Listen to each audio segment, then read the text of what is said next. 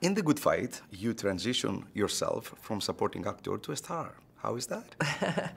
Well, it's the same character, so it wasn't like I had to suddenly change my persona. It's a different position, it's a different responsibility, but it was the same writers, the same crew, so I felt very safe. The change was that the story was much more centered on Diane, and particularly the first year had to show her journey from being at the top of her profession and wanting to retire and have a home in the south of France to losing all her money, having to go back to work, and suffering this sea change. And suddenly, you know, the woman she thought would become president has lost the election, and so she's also going through that mental jolt that we all felt when Donald Trump was elected. So a lot of psychological shocks and carried through into the second season. There's more work for me, which is lovely, but you know, you get to see Diane a lot more and how she handles, you know, living through crises. The sophisticated office wardrobe at The Good Fight turned your character Diane into inspiration for real and fictional women. Well, I have a wonderful costume designer. Dan Lawson does the entire show, and I call him Yves because he's my Yves Saint Laurent, and he just does beautiful work. And I always think of the clothes as like her armor. Even when things are terrible, even if she's going bankrupt, she's still going to show up wearing fur, or jewelry, or brooches. And women just will approach me on the street and just say, "Oh, 2 episodes ago," or who did that dress? Who did that brooch that you were wearing? You know, they really pay very close attention. So it's been nice to be something of a, you know, clothes horse for the public. The spin-off series, stemming from the fantastic The Good Wife, now in second season has introduced a whole new set of characters and timely political storylines. How much the story is inspired by real-life events? Completely.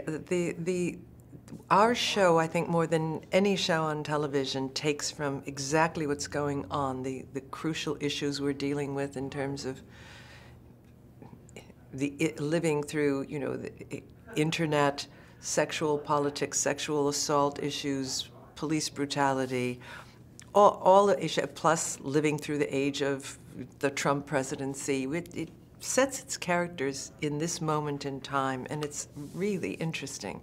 And it's challenging for the writers to just try and keep up with the news, because the news is, you know, it changes every 48 hours. It's so hard for us to keep up with what's going on under this president. But this show has a wonderful take on what's going on, and examines issues from a lot of different angles. It's not just a liberal mouthpiece, our show. It's got characters who are conservative, who are Republicans, who are defenders of Trump. You know, in terms of its politics, it likes to mix it up, and it's going to be an interesting season 3, because we're taking it into, I think, more what it's like for people to live in personal relationships, living in the Trump era, how it affects personal relationships and intimacy. How much of your real self you put into this character? Well, more and more, because I can see that. I am Diane's age, and I'm also an accomplished woman, and I share her politics. So as the years have gone on, Diane and I have kind of intertwined more and more. We live in the golden era of television. How exciting is that for you as an actor? It's incredible, and it's incredible because I think it began just as I accepted the role of Diane, and I had done a lot of comedy in my career. I'd done certainly a lot of theater, lots of comedic roles in the theater, and nothing but comedy on television. And I said to my agents and managers, you know what would be really great for me is if I could play a dramatic role, an intelligent, you know, head of a firm or a woman, you know, of authority. And then this role came along almost as soon as I wished it.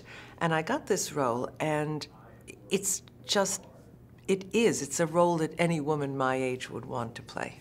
what would you say to the female audience that admires you and they want to look like you, being attractive and powerful and stunning? Oh, I don't know. I don't know. It's a daily discipline, to wake up and put yourself together and stay healthy and stay in shape. I would advise women not to be afraid of getting older. I would advise them to be healthy and positive in their outlook and to feel that they're not strictly defined by their age or their looks. There's so much more we have to give as women than just what people see. Okay, thank you so Thank much. you. Thanks, George.